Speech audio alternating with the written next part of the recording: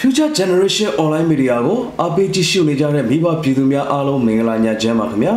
ခုချိန်ကစပြီးည7:00 နာရီသတင်းတွေကိုတင်ဆက်ပေးသွားမှာဖြစ်ပါတယ်ဒီကနေ့တင်ဆက်ပေးမယ့်သတင်းတွေကတော့ရန်ကုန်မြို့ကတန်ရုံးတွေကိုနေပြည်တော်ကိုပြောင်းရွှေ့ဖို့စီစဉ်နေတဲ့ဆိုတဲ့သတင်းကင်ဂျိုနမ်တေဆိုးမှုမှာဆွဆွဲဖမ်းဆီးခံထားရတဲ့အမျိုးသမီးပြန်လည်လွတ်မြောက်လာတဲ့သတင်းမလေးရှားနိုင်ငံမှာ night club ကိုဝင်ရောက်စီးနင်းရှာဖွေရာကဆေးဆွဲနေသူ39ဦးကိုဖမ်းဆီးရမိသွားတဲ့သတင်းအစရှိတဲ့သတင်းတွေကိုတင်ဆက်ပေးသွားမှာဖြစ်ပါတယ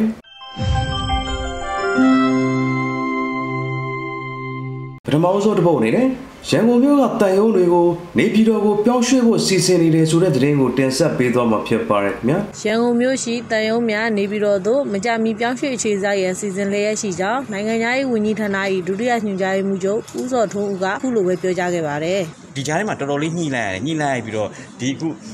ီအတိုင်းပင်ခ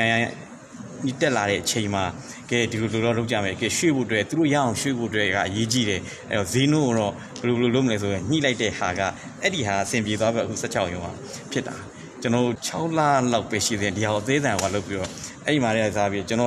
်ဒီမှာရှိကျွန်တော်ကဒီကနေ push လုပ်ရမယ်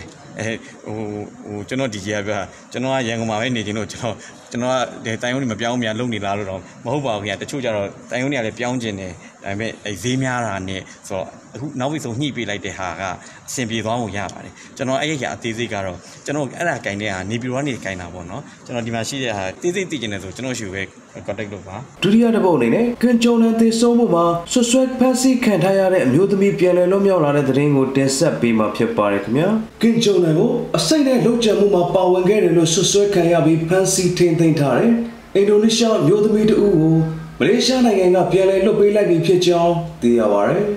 2019ခုနှစ်တုန်းကမလေးရှားနေစိတ်မှာကင်ဂျုံနန်ရဲ့အကိုဝမ်းကွဲလှုပ်ကြံခံရပြီးသေဆုံးချိန်မှာမလေးရှားနိုင်ငံအနေနဲ့မြောက်ကိုရီးယားနဲ့နိုင်ငံရေးမပြေမလည်ဖြစ်မှာစိုးရိမ်တာကြောင့်အင်ဒိုနီးရှားမျိုးသမီးကိုဖမ်းဆီးခဲ့တာလည်းဖြစ်ပါတယ်ကင်ဂျုံနန်သေဆုံးမှုကိစ္စမှာအသက်26နှစ်အရွယ်အမျိုးသမီး Siti Aisiras နဲ့အသက်30အရွယ်ဒေါန်တင်ဟောင်တို့ဟာတေရန်သီးသီးကြခံခဲ့ရတာဖြစ်တော့လေမလေးရှားတရားရုံးရဲ့တပ်ညှမှုကြောင့်ယခုတစ်ပတ်တနင်္လာနေ့မှာပြန်လည်လွတ်မြောက်လာတာလည်းဖြစ်ပါတယ်Siti Aisiras ဟာမလေးရှားနိုင်ငံမှာဟိုတယ်ဝန်ထမ်းတဦးဖြစ်အသက်မွေးဝမ်းကြောင်းလုပ်ကိုင်နေသူဖြစ်ပြီးဒေါန်တင်ဟောင်ကတော့တရုတ်ဆောင်တဦးဖြစ်ရက်တည်နိုင်မှုစ조사နေတဲ့အမျိုးသမီးတဦးလည်းဖြစ်ပါတယ်ဒါတို့စိတ်နဲ့လှုပ်ကြံခံရတဲ့မြောက်ကိုရီးယားခေါင်းဆောင်ကင်ရဲ့အကူဖြစ်သူဟာကွာလာလမ်ပူလေဆိပ်မှာလှုပ်ကြံခံရတဲ့အတွက်နိုင်ငံတကာရဲတွေကစုံစမ်းစစ်ဆေးမှုတွေပြုလုပ်ခဲ့ပြီးအဓိကတရားခံတွေကိုအတိအကျထုတ်ပြန်ခြင်းမရှိသေးတော့လဲအခင်းဖြစ်ပွားတဲ့နေရာမှာတန်တရားရှိသူတွေဖြစ်မြောက်ကိုရီးယားနိုင်ငံသား၄ဦးကိုသတ်မှတ်ခဲ့ကြောင်းလည်းသိရပါတယ်။လေဆိပ်ရဲ့ CCTV မှတ်တမ်းတွေအရကင်ဂျုံနန်အနေနဲ့အင်ဒိုနီးရှားအမျိုးသမီး2ဦးဟာအစိပ်ပါတဲ့လက်ကင်ဘဝကိုပေးဆောင်ဖို့အသုံးချခဲ့တာတွေ့ရှိရတာကြောင့်အခုလိုမလေးတရားရုံးကတရားခံတွေကိုပြန်လည်လွှတ်ပေးခဲ့တာလည်းဖြစ်ပါတယ်။ကင်ဂျုံနန်ဟာလုံခြံခံရခြင်းမတိုင်မီနှစ်များမှာမကာအိုကိုနေများပြီး2011ခုနှစ်မှာကင်ဂျုံအာဏာရရှိလာပြီးနောက်ပိုင်းမြောက်ကိုရီးယားကိုပြန်လည်တွားရောက်ခြင်းမရှိတာကြောင့်လည်းနိုင်ငံတကာသတင်းတွေမှာအခင်းဖြစ်စဉ်ကိုဖော်ပြခဲ့ပူပါတယ်။နောက်ဆုံးတစ်ပုဒ်အနေနဲ့မလေးရှားနိုင်ငံမှာ night club ကိုဝင်ရောက်စီးနင်းရှာဖွေရာကနေဆေးဆွဲနေသူ39ဦးကိုဖမ်းဆီးရမိသွားတဲ့သတင်းကိုတင်ဆက်ပေးသွားမှာဖြစ်ပါတယ်ခင်ဗျာ night club တစ်ခုကိုလုံခြုံရေးရဲတွေကဝင်ရောက်ရှာဖွေစီးနင်းခဲ့တာမူရစေဝါသုံးဆွဲနေသူ39ဦးကဖမ်းဆီးရှာဖွေတွေ့ရှိခဲ့ကြောင်းသိရပါတယ်အဆိုပါကိစ္စဟာ